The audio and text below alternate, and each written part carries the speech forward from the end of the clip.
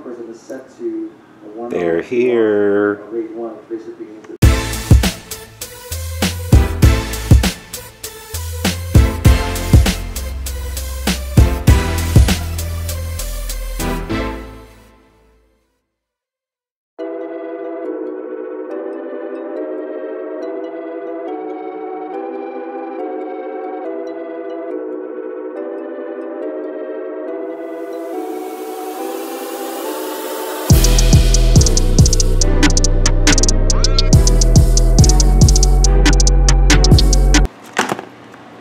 Let the games begin. What's up, everybody? It's PJ the Great, and today got a little package in the mail. Really excited about this package. What this is going to be a RAM upgrade for my 2010 Mac Pro. Right now it's running 32 gigabytes of RAM in dual channel, so it's using all 4 RAM slots. What I have in this package right here is 48 gigabytes of RAM, but it's only in 3 sticks. So that means it's going to be running in triple channel. Now I was thinking, you know, what's the reason? Why should I max out the RAM in this machine? I figured, you know, why not? Because it's an older machine, so the RAM is not really going to cost me an arm and a leg, and then I'll probably offset the cost by selling the old RAM. And I was like doing a lot of research, and I was figuring out that this particular machine, it runs in triple channel for RAM, but right now it's only running in dual channel because I have all 4 slots used. Now basically, what does that mean anyway? Okay, to sum it up, dual channel.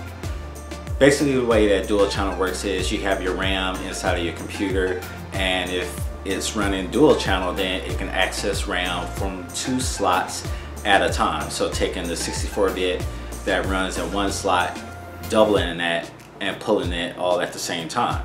Now in order for a dual channel to work, you'll have to have your RAM installed in increments of 2. And then next is triple channel. Basically what triple channel is your CPU is able to pull RAM from 3 slots all at the same time.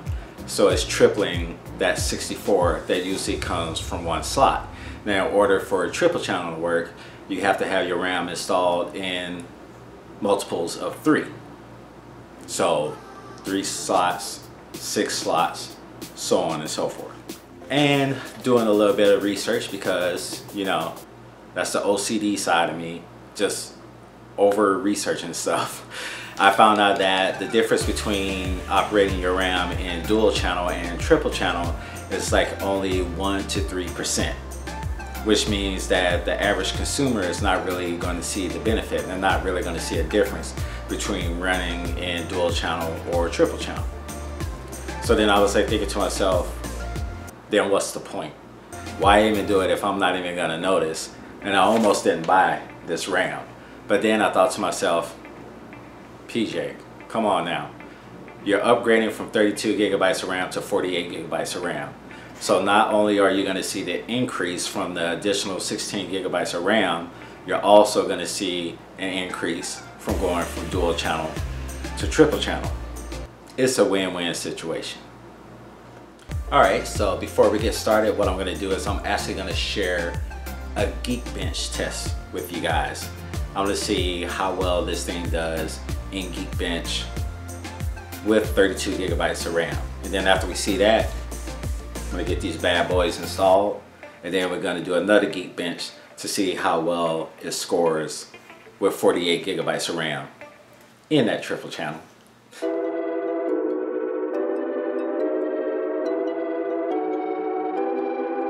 Alright, boys and girls, let's do a Geekbench. See my specs there. Mac Pro, made 2010, Xeon, 3680, 32 gigs of RAM. Okay, 3 minutes later, for you guys a second. Single core score is 2924. Multi-core score 12,112. That's what we're looking at with the 32 gigabytes of RAM, dual channel. And there's the memory score. 3323. All right, boys and girls, let's install some RAM.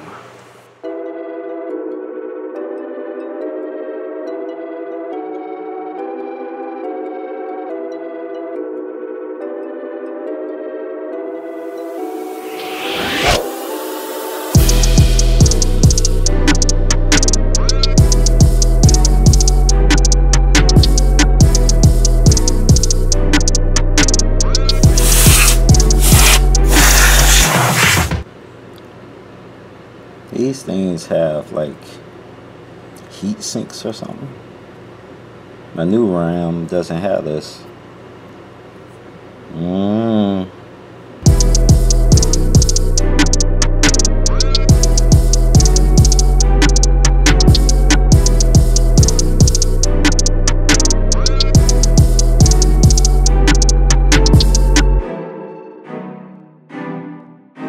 Ladies and gentlemen, boys and girls, children of all ages, I present to you 48 gigabytes of RAM, triple channel.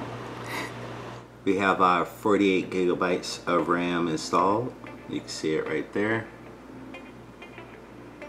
Now it's time to do another Geekbench.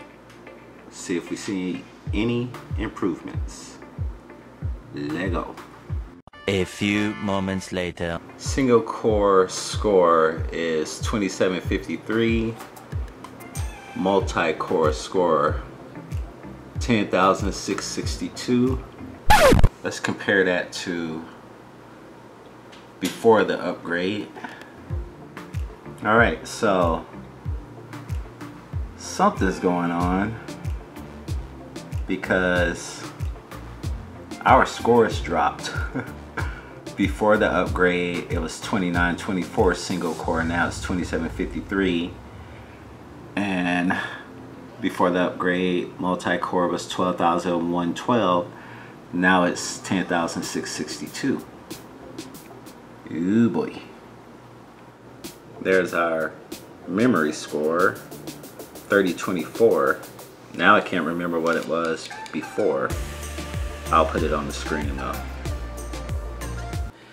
Alrighty, now, what have we learned? Okay, so we learned that I put in the 48 gigabytes of RAM and it seems like my Geekbench scores have dropped.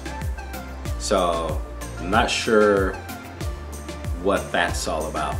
I mean, I've been seeing all over the place that you can max this thing out to 48 gigabytes of RAM. So, I didn't know that there was a caveat that your Geekbench score drops. At the end of the day, I'm really not gonna worry about it. Two reasons why I'm not gonna worry about it. I've been working on this guy all day today and I'm still working on it. In the background while I was doing the Geekbench test, I'm actually loading up my OneDrive folder to the hard drive inside.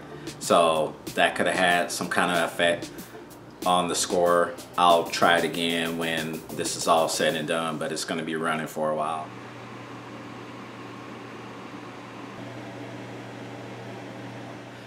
Another thing is, it's like you really can't go by like these tests, like the Geekbench test, or if you're doing the hard drive, the Blackmagic test, it's all about real world tests. So we'll see if I see a difference in the real world. Like when I'm using Final Cut Pro, or I'm editing photos, or I'm just using the computer in general to surf the web, work on documents, turning on the computer, turning it off, opening up apps, yada, yada, yada. I'll see if I actually notice a difference, and I'll keep you guys posted too. Not trying to justify the lower score, I'm just saying, if I see a difference in the real world, I'm not even gonna worry about the Geekbench test. Not even gonna sweat it. Either way, I hope you guys liked this video. If you did, go ahead and give it a thumbs up. If you haven't subscribed already, go ahead and click that subscribe button.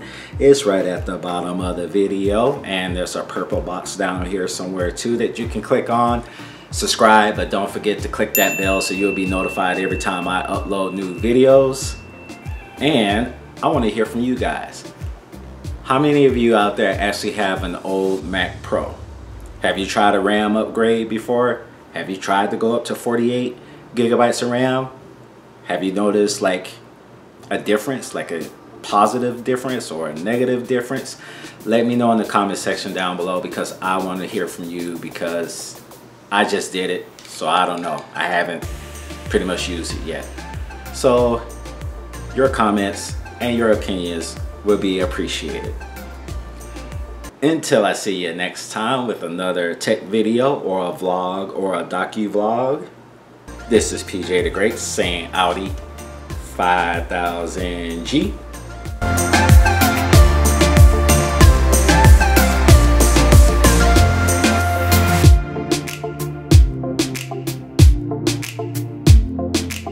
I really hope this upgrade was worth it.